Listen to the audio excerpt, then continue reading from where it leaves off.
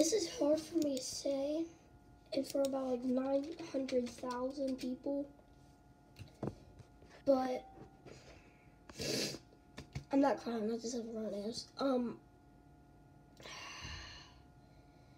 I talk Fortnite account with every skin in the game except Aerial Assault, Indigo Kuno, and Renegade Raider. The account was disabled at 10 o'clock yesterday night, December 3rd.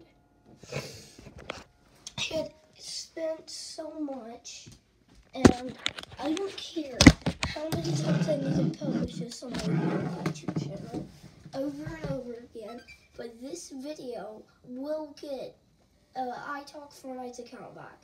So I want y'all to go to your YouTube channel, make a video, and then put a tag and the name called hashtag bring back iTalk.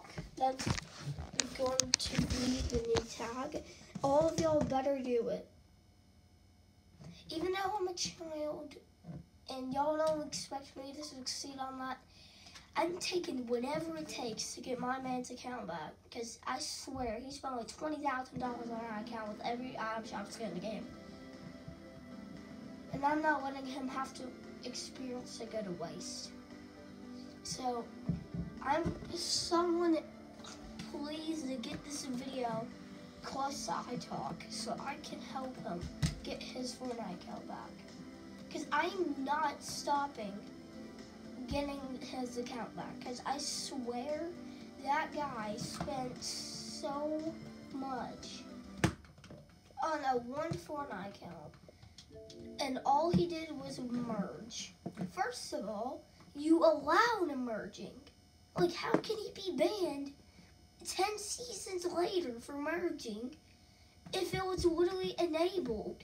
Like, you could have merged. It's not against TOS.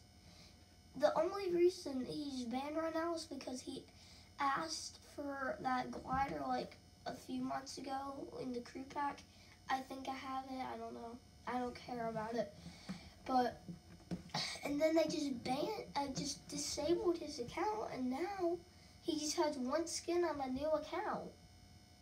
Like, I am so done with Fortnite just banning people for no reason. Like, first of all, that was supposed to be a thing. Like, seriously. Really? Don't do that, Fortnite.